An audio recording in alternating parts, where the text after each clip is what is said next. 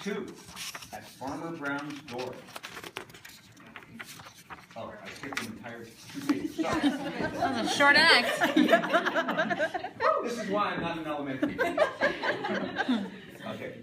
Wait, Sorry. that's not all. He also said that we don't lay enough eggs. And whoever doesn't lay at least one egg a day is going to be chicken stew.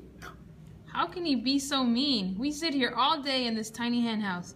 Why, my nest is so small I can't even stretch my wings, but I still work hard to keep up my production.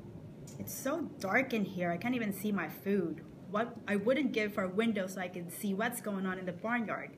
Maybe that would inspire me to lay more eggs. May I make a suggestion? Why don't you guys go talk to Farmer Brown? Tell him your complaints. Maybe after he hears what you have to say, he'll change his mind. Shh, Mija, you're too young to know what we're talking about.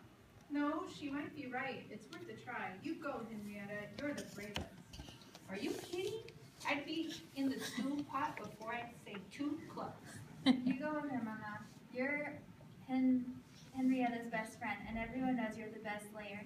If you stick together, Farmer Brown won't make stew out of you. Act 2, at Farmer Brown's door. I'm scared. Me too, but don't let Farmer Brown think you're a chicken. Farmer Brown, may we have a word with you? What do chickens want now? You should be in the hen house laying eggs. Scrub before I wring your little necks. Please, sir, it's important. Alright, 2 minutes. Then it's back to the hen house for you. I can't have my best workers wasting valuable time and energy. Farmer Brown, the hens have chosen me to speak for all of us. We found out you're planning to give us less to eat, but you want us to lay more eggs? We can't work under those conditions. Why, you ungrateful chicken. I give you food to eat, a safe home, protect you from foxes, and all I ask is that you lay a few eggs for me. Is that so hard? Where do you think the money comes from to give you all these things? But No more clucks. I'm not a rich guy, and I don't tell you. And to tell you the truth, I'm having a hard time making ends meet.